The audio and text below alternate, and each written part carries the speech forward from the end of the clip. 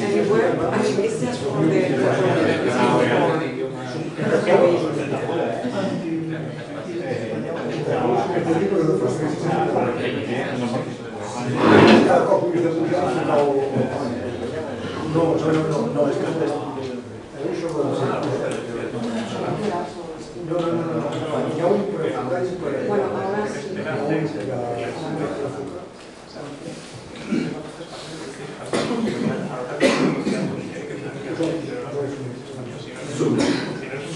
today we have Jong. He has been here for several years before. He is now visiting us for Coulomb. So he will be here until the end of this month. And we have a lot of collaboration with him. And he's going to give today a seminar about the recent research work on dynamical mean field theory. That sounds something really complicated to do. He's using around 400 CPUs for calculations. So for me, this is beyond of my scope. And I think it's an interesting subject. So thank you very much. Okay.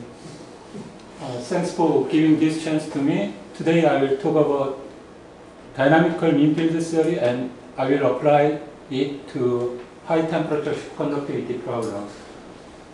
I am doing this work in collaboration with Kim, a postdoc in Frankfurt, and 2 professors in Korea. So this is the abstract of my talk. The so-called dynamic mean field theory is a very useful tool in studying strongly correlated materials.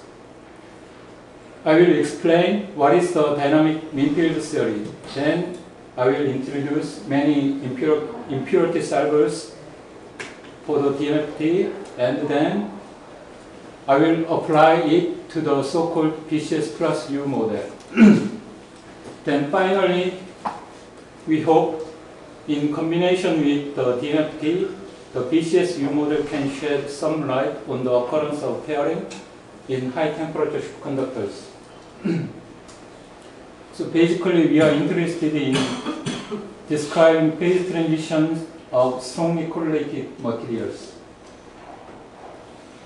So, strongly correlated material, we mean materials with open d or f electron shells.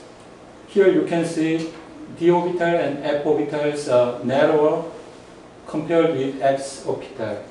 So that means electrons occupy narrow orbitals. So due to this spatial confinement, the electron feels strong Coulomb interactions among them. So such strongly interacting or correlated electrons cannot be described as a conventional density functional theory. So it fails. But what about if we use instead of static mean field theory, instead of static mean field theory, what about dynamic mean field theory? I will explain what is the static mean field theory and what is the dynamic mean field theory. So in this field, the standard model is the so-called Hubbard model. In the Hubbard model, we assume a kind of lattice structures. Here I and J denote site index, then C delta C creates and annihilates electrons with site index I and spin index sigma. Here T describes hopping between site I and J. So the first term corresponds to the kinetic energy term. Here mu is the chemical potential. This controls the density of electrons on the lattice. Finally, when there are 2 electrons at the same site, they pierce the so-called on-site Coulomb interaction. So Hubbard model is composed of kinetic energy plus interaction energy. This model is responsible for describing the so-called both metal insulate transition and high temperature conductivity and maybe the other physics. There are two important parameters. One is the electron density, which is defined by this formula. Here n site means number of sites in the lattice. Here n is the number of electrons. So when there is one electron per every site, the case is called half field case. The other parameters is the strength of the U. So first, let us explain what is the both metal insulate transition. Assume that the Coulomb interaction is larger than hopping strength, then smaller than hopping strength. Then, as you can expect, the physics is dominated by kinetic Hamiltonian. So we take the kinetic term as unperturbed Hamiltonian, interaction term as a perturbation. Then if we Fourier transform the kinetic energy term, we get this kind of relations. Here epsilon k is the dispersion relation. Then we can also technically calculate the Green's function. From the Green's function, we know the physics. We can calculate everything. The Green's function has just one pole. This means there is just one band. So for n equal 1, there is 2n state. Below the chemical potential, the state is occupied. Above the chemical potential, the states are empty. So in this case, we can expect metallic behavior. But this happens only in a dimension larger than 1. In 1D lattice case, it is shown that the half-filled 1D Hubbard chain is both insulated for any non-zero value. Anyway, in 2-dimension or 3-dimension, we can expect a metallic behavior. Then let us consider the other limit. In this case, the Coulomb interaction is larger than kinetic, the hopping strength. Then we should invert the description. In this case, we take the Coulomb interaction as unperturbed Hamiltonian, kinetic term as perturbative Hamiltonian. Then in this case, because of the strong Coulomb interaction, electron cannot move neighbors. So we can expect a kind of insulating behavior. Technically, we can calculate the Green's function. Here you see there are two poles. This means there are two bands. For n equal 1, the lower band is occupied, upper band is empty. But these two bands are separated by Coulomb interaction. This is the so-called mode metal insulated transition. But here we treated the problem in a perturbative way. We started from u equal 0 limit or u equal infinite limit. So now the question is, how can we describe this intermediate regime? Is there any non-perturbative way to cover all parameter regime? So as a solution, we will employ advanced mean field theory, the dynamic mean field theory. To explain the dynamic mean field theory, first let us review the classical bias mean field theory. I think this is a standard coursework example. As an example, let us consider Ising spin on a lattice with a magnetic field H. Then mathematically we can subtract the average of spin and add the average of spin. Then defining this quantity, we can write the Hamiltonian in this form. The last term corresponds the fluctuation, so we can simply neglect fluctuations. Then we obtain the so-called mean field Hamiltonian. Here the key idea is to map the original lattice problem into an impurity problem under the action of an effective field. Here, effective field is bias field. Then using this mean field Hamiltonian, we can calculate the Boltzmann weight. Then we can easily calculate also magnetization. In this case, we can solve this equation simply using the graphical solution. So temperature is larger than some critical temperature. Magnetization is always 0, so we get a non-magnetic phase. But temperature is lower than critical temperature, we get some non-zero magnetization. So we can expect a phase transition from non-magnetic state to magnetic state. But usually we cannot solve the self-consistent equation using graphical solution. Usually we have to solve the self-consistent equation using this kind of way. So far so good. However, the classical bias mean field theory neglect fluctuations in time as well as in space.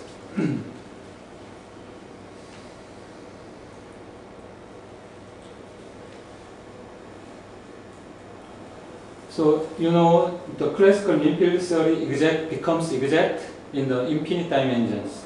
Infinite dimensions, I mean dimensions larger than 3 or lattice with infinite realist neighbors, for example, beta lattice. This can be regarded as infinite dimensions. In classical mechanics, average becomes exact when there are more and more labels. But quantum mechanics change everything. In the quantum mechanics, for example, in the Hubbard model, we also consider the internal dynamics of the site. In the Hubbard model, in each site can be empty or singly occupied or doubly occupied. So there is a dynamic equilibrium between this charge and spin state. So in quantum mechanics, the dynamics of the impurity site is important. So our purpose is to treat the on-site dynamics exactly and spatial correlations at the mean field level. This is the so-called dynamic mean field theory. So to explain the dynamic mean field theory, again we start from the Hubbard model. Then the problem is reduced to finding the Green's function. Here, exact Green's function contains self-energy. The self-energy depends on momentum and energy. Momentum is the conjugate variable of space, so it means it contains spatial fluctuations. Here, energy is the conjugate variable of time, so it means it contains temporal fluctuations. So the problem is to find the self-energy, but in reality it is impossible. So as in the classical mechanics, we consider infinite dimensions. In infinite dimensions, we can prove that the self-energy does not depend on the momentum, but it depends on energy. So in the dynamic mean field theory, at first we have to prove this identity. To prove the identity, let us consider the scaling law of the hopping amplitude. Here, hypercubic lattice means lattice, dimensions larger than 3. We can imagine 4-dimensional or 5-dimensional. So, employing the tight binding model and considering only nearest neighbors hopping, we can find the dispersion law. then we can easily calculate density of state. The final result is this one. Here this is the dimension of the lattice. So when d goes to infinity, this density of state vanishes. This means this is unphysical. So to get a physical density of state, we have to scale the hopping strength in this way. Using this scaling law, we can prove the Green's function also behaves in this way. Then, using the standard diagrammatic expansion, we can prove the self-energy does not depend on the space, only depends on energy. This identity is at the heart of the DMFT. Also, using this scaling law, we can map the original lattice into an effective impurity model. Here, G0 is the unperturbed Green's function plays the role of the bias field. Unlike the classical bias field, here quantum bias field depends on time. So this means we keep the temporal fluctuations. This is different from the classical bias field. But we can safely neglect the spatial fluctuations in the infinite dimensions. As in the classical Weissman field theory, we have to solve self-consistent equations. Here, first we take self-energy is equal to 0, then we can calculate the local lattice Green's function. Then using this local Green's function, we can calculate the bias field. Then bias field is the input for the impurity solver. From the impurity solver, we can calculate the impurity Green's function. Using this impurity Green's function, we can calculate the self-energy. Then again, we can calculate the local Green's function. So this self-consistency loop is repeated until convergence is reached. So in this way, we can calculate the bias field. Here, the difficult task is to find the solution of the impurity solver. Up to here, so far so good. The DMFT is exact in infinite dimensions, so we can safely neglect the spatial fluctuations. But in reality, we assume the DMFT is still valid in 2D or 3D or even in 1D. In this case, we can neglect spatial fluctuations. So, how can we solve this problem? Solution is simple. This is the so-called cluster DMFT. First, we divide lattice in this way. Then we consider multiple impurity. Then this means we consider short-range fluctuations, spatial fluctuations. So in this way, we can keep spatial fluctuations to some extent.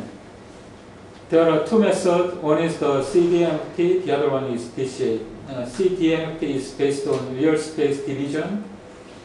DCA is based on momentum space divisions. DCA is more popular in literature. So in this way, we can include temporal fluctuations and spatial fluctuations. I said the most difficult job is to find the solution of impurity solvers. There are two classes of impurity solvers. One is the Hamiltonian-based solvers. The other one is action-based solvers. Hamiltonian-based solvers include exact diagonalization and numerical renormalization group technique. action-based solvers include Monte Carlo simulation and the others. First, I will explain what is the numerical normalization group. We want to this kind of problem. Here, continuum is the path is described by continuum. In the analysis technique, we discretize the path in this way. So we replace the continuum path by a tight binding path. Then, first we start from the impurity side. Then, by taking on appropriate basis, we diagonalize the Hamiltonian. Then next, we add impurity side one by one. By taking appropriate basis, we also diagonalize and keep lowest eigenvalues. In this way, since we obtain the eigenvalues, we can calculate everything. Energy has a merit. In energy, the zero temperature limit can be easily reached. Also, we can easily handle the large case. Also, since it is based on the diagonalization of the Hamiltonian, there are no statistical errors. Also, it is a real frequency formalism, so we don't need to analytically continuate. But energy cannot extend it to the multiple site problem because Hilbert space grows exponentially. So in the literature, usually we don't use the energy. Let us examine what is the action-based impurity solver. The most popular one is Monte Carlo simulation. In the Monte Carlo simulation, we choose a configuration, then sample it with a weight. But quantum Monte Carlo simulation is different from classical simulation. In the classical partition function, in the configuration space, there is no time. But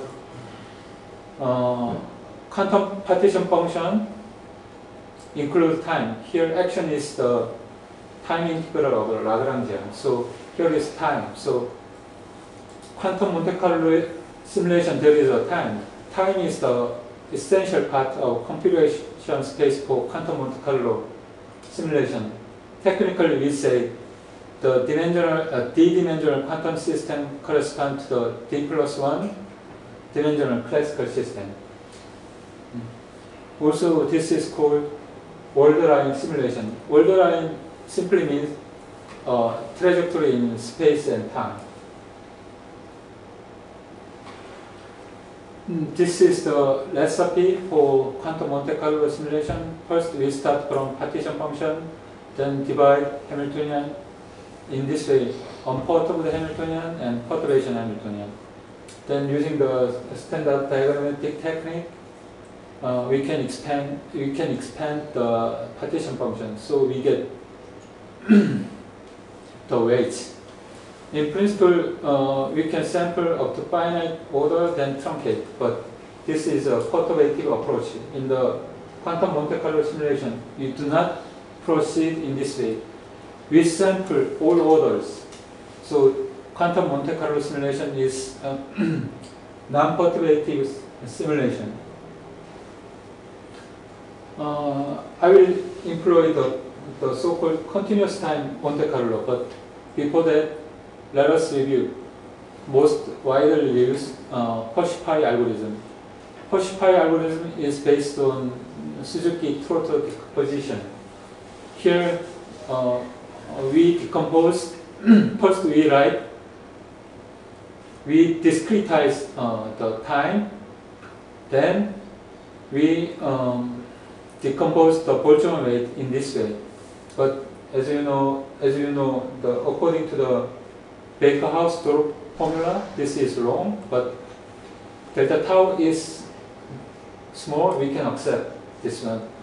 Anyway, but this algorithm is subject to the discretization errors. Also, in principle, when temperature goes to 0, beta goes infinity. So in principle, this algorithm cannot sample the cannot reach the zero temperature limit.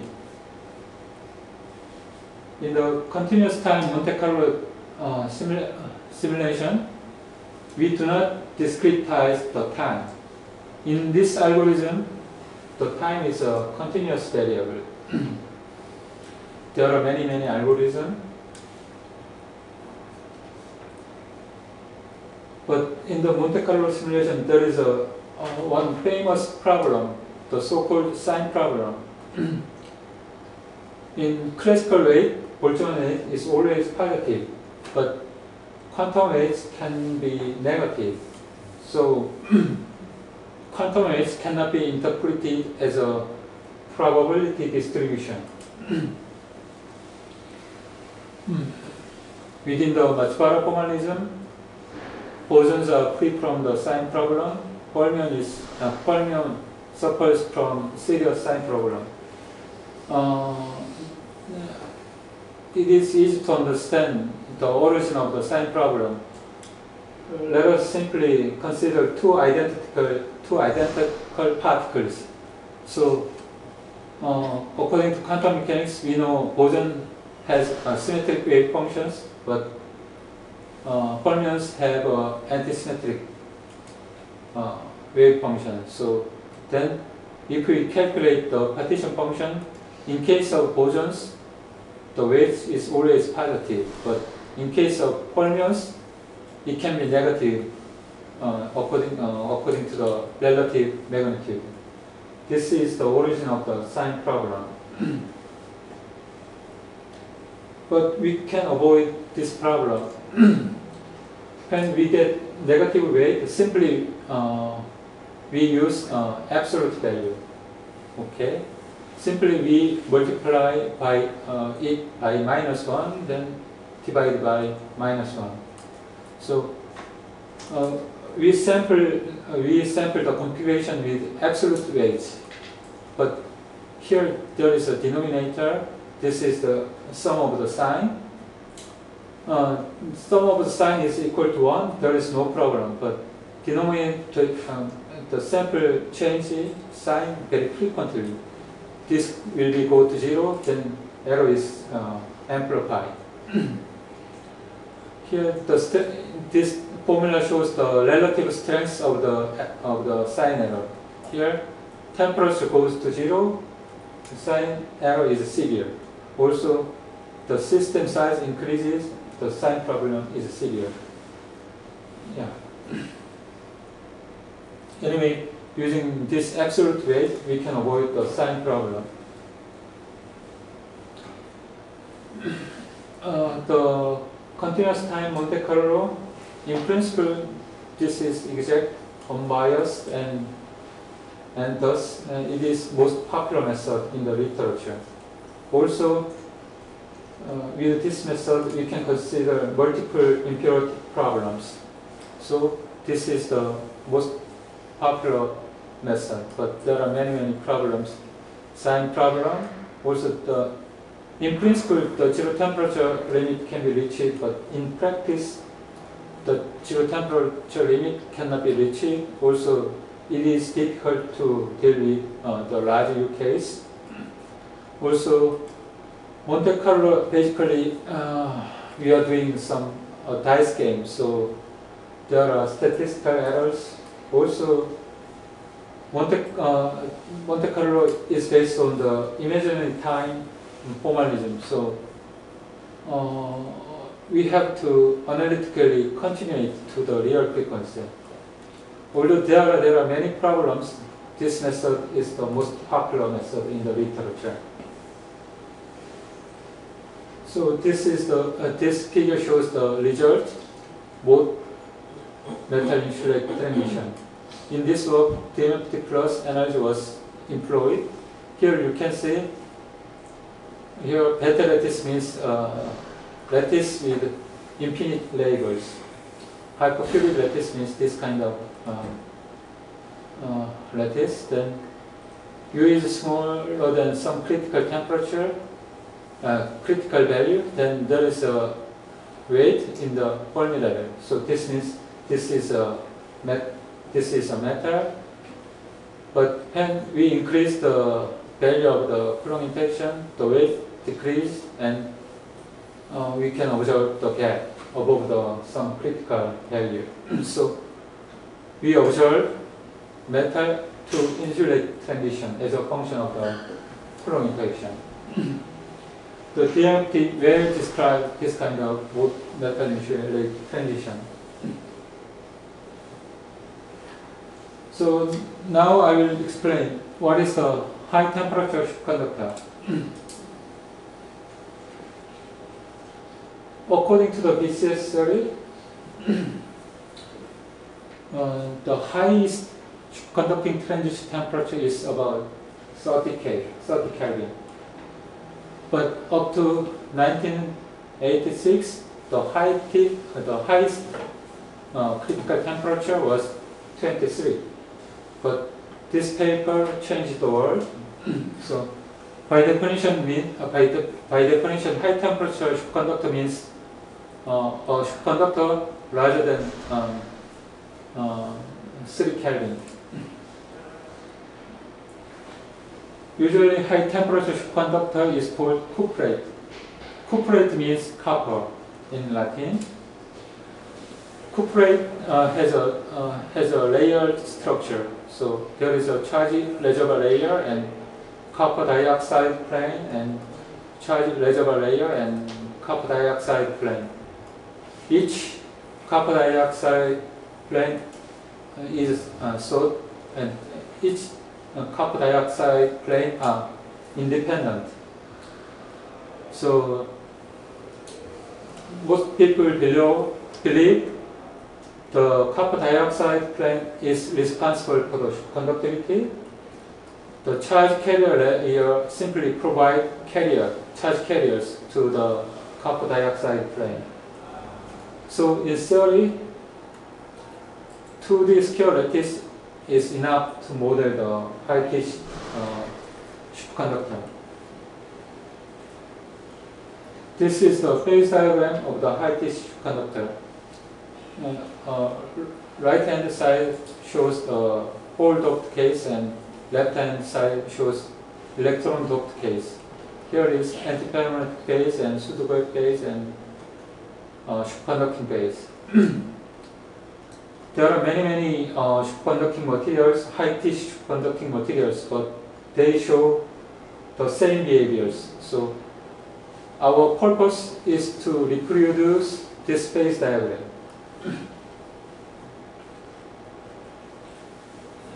What is known to us? First, superconductivity in the cuprate is due to the formation of Cooper pairs. This means 2 electrons makes a pair. Due to that, superconductivity occurs. Also, superconductivity in the cuprate are due to the copper dioxide planes. Each copper dioxide plane are independent from each other. So also the order parameter has is a spin singlet, and the orbital symmetry is D wave. According to the standard BCS theory, the electron-proton interaction is responsible for the formation of Cooper pairs. But electron-proton interaction cannot explain the high temperature conductivity. It is believed that electron-electron interaction is responsible for the high temperature conductivity.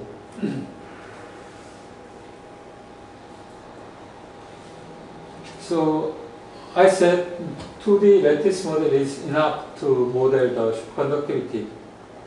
According to the Anderson, the Hubbard model can do it. So we will again start from the Hubbard model. In the previously we considered only non-magnetic phase, but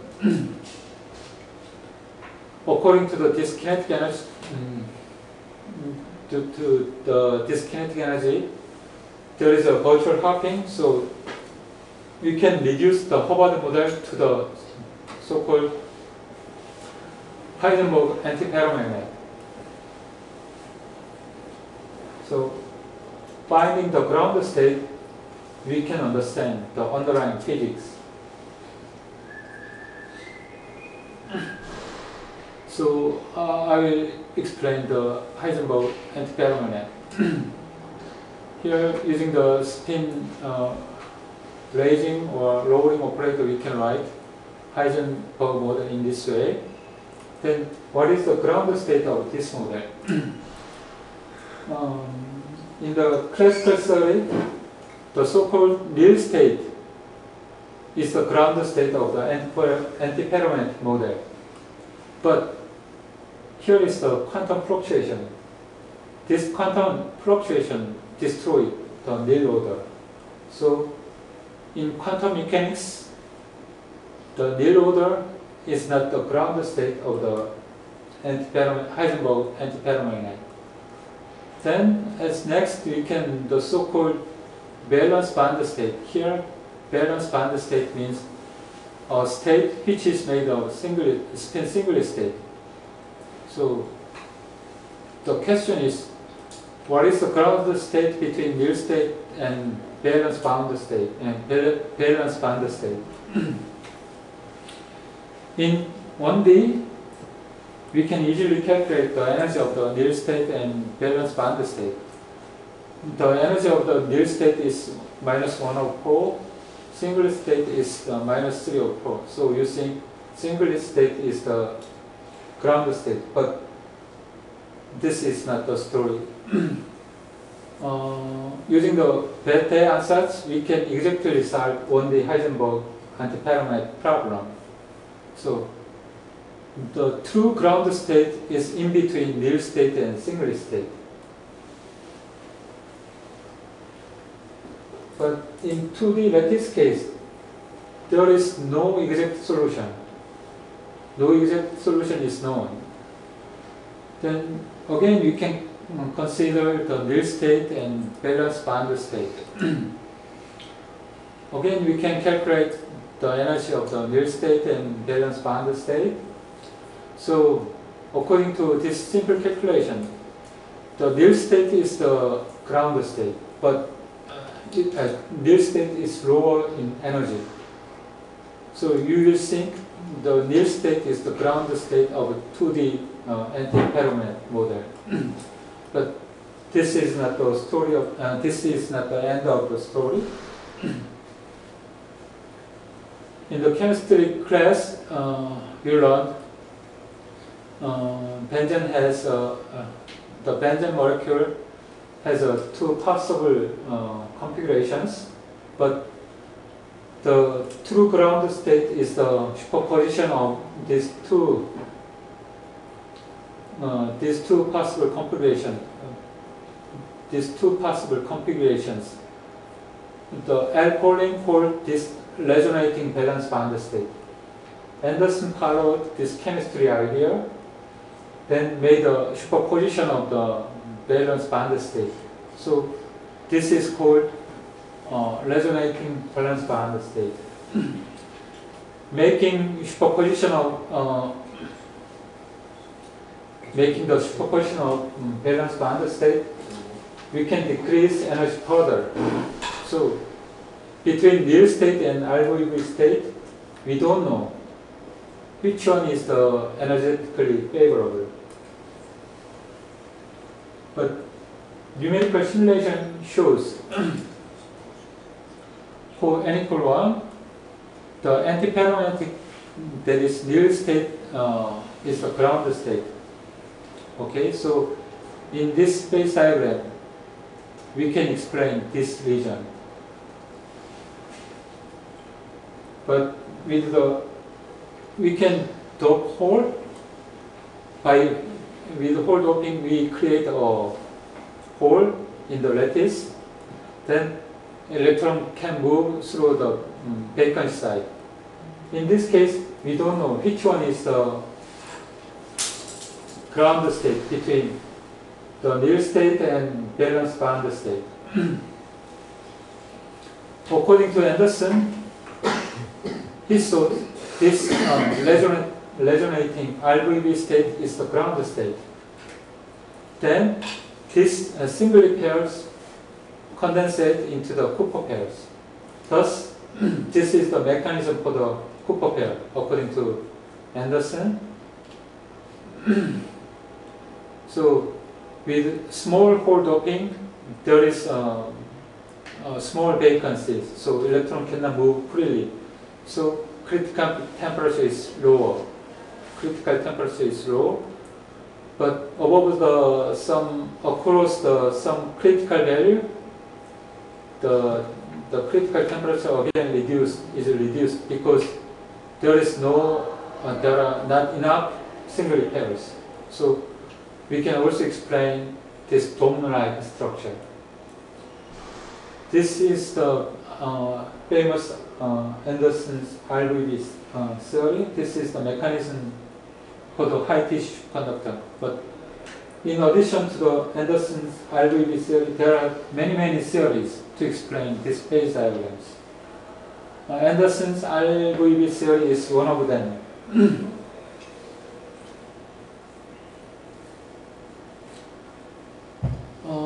So most studies start from the Hubbard model, then investigate the emergence of pairing. In our theory, we don't care about the pairing mechanism. We simply add the pairing term to our Hamiltonian. Here, the pairing amplitude is not constant. It has the so-called D-wave pairing symmetry. More exactly, it has dx square minus y square symmetry. So simply we add this term to our Hamiltonian. Before our idea, let us briefly come back to the conventional BCS theory. This is the so-called BCS reduced Hamiltonian. Then in the standard textbook, we decouple these four operator terms in this way by defining the order parameter. So we get the so-called mean field Hamiltonian. But we can proceed in another way. In the original paper, you can see the BCS employed the variational approach. In the conventional theory, the BCS found the trial wave function for the conducting state. Okay, here C explains the Cooper pair. Also, this is the wave function of the normal Fermi liquid. Then, using these two wave functions, they calculate the expectation values of the reduced Hamiltonian. Then, this is the so-called condensation energy. So, if the condensation energy is smaller than 0, we can explain the occurrence of pairing in superconductors. Exactly, we proceed in this way. But the problem is, we don't know what are the trial wave functions for the BCS model and Hubbard model. In the previous case, we know what is the wave functions, but in our case, we don't know what is the wave functions. But we can obtain the trial wave functions numerically.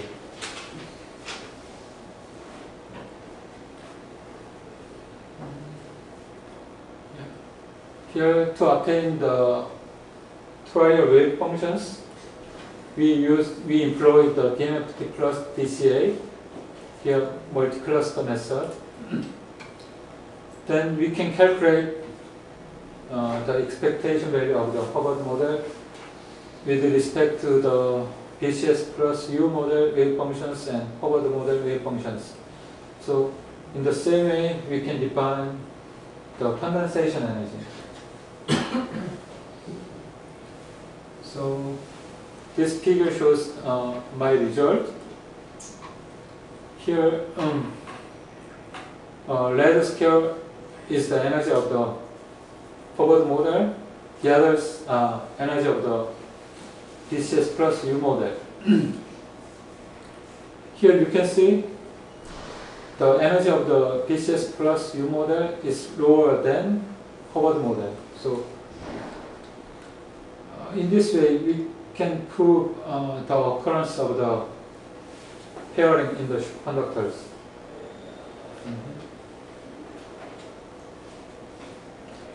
Yeah, but the problem is this shows our computer clusters. There are many CPUs. I use 400 CPUs. Employ parallel programming technique. But to get a just Q point, it takes 1 month. So we have to cover all parameter range. So it is too painful. Okay. So we need a cheaper method. According to my collaborator, the so-called semi-classical impurity solver is cheaper. He said it takes just 5 or 10 minutes. So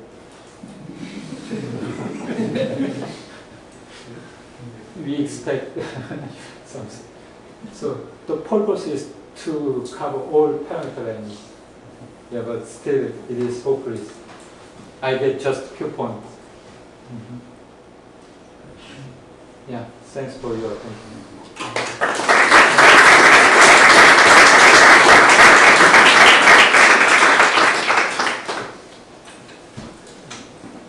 So now it's time for some questions. So is there any non-equilibrium extension to dynamical mean field theory by using maybe Kelvin instead of Matsubara? Usually people give some time-dependent perturbation, then they observe just relaxation. So they only observe transient time, relaxation behavior. So up to now there is no method to cover steady non-equilibrium situation. Okay. And this transient, they do it using Matsubara as well? Yeah. Okay. So, more questions? In this problem of design, you mentioned about fermions and bosons, but if you have different statistics with anions, so the problem will stay there, right? Yeah. It's going to be there. I mean, if you have anions or with some fancy statistics.